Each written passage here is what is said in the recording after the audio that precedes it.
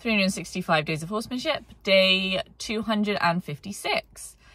So today has been kind of a nice day. I didn't really get to spend any time doing like horsemanship because hay had to go out, and that is an important job. And that's okay, you know.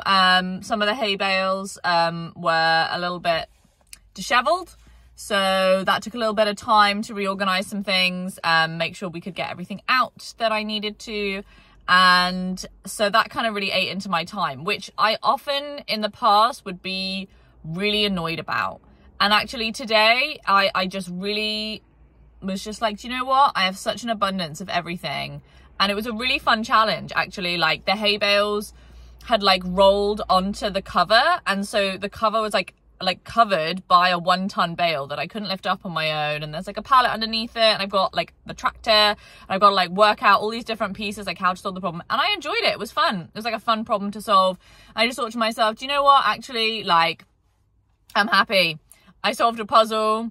I was out in the fresh air, did some exercise, and that's okay. And what was really nice is I was able to use, particularly with Lawrence, somebody else then came and fed them and moved them back into the field once I'd finished doing the hay. And so I was able to already be there at the new hay when they were let out of their feeding pens, which was awesome, because then he comes up and he's like really excited. Everyone's really excited. We're all running around. I'm able to be there first before anybody else from his perspective. And I'm able to make the decision to walk to the new hay, have him follow me, have him have the new hay, do a nose touch, and then leave.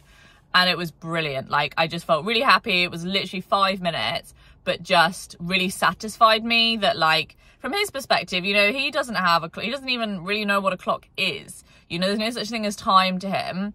But I feel like it's really important that every day I turn up and something good happens. That is what I want my horses to feel like. And if along the way they happen to get trained to do things, that's great. But that is really what I want. And that's how I want them to feel. Like, I just want them to feel like Lucy just turns up and good things happen.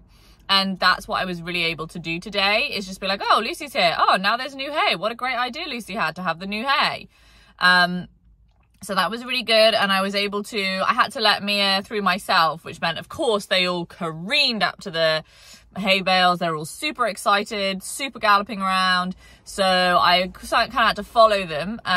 But still, I was able to be with Mia at the new hay, have some really nice focus changes. I caught just a few really nice ones where she was really calm and relaxed. And yeah, and she had a lovely sigh. And so I was able to leave there as well on a really good feeling. So that was really good. And I felt really positive about it. I felt really complete. I felt like I didn't need to do anything more. I didn't feel disappointed.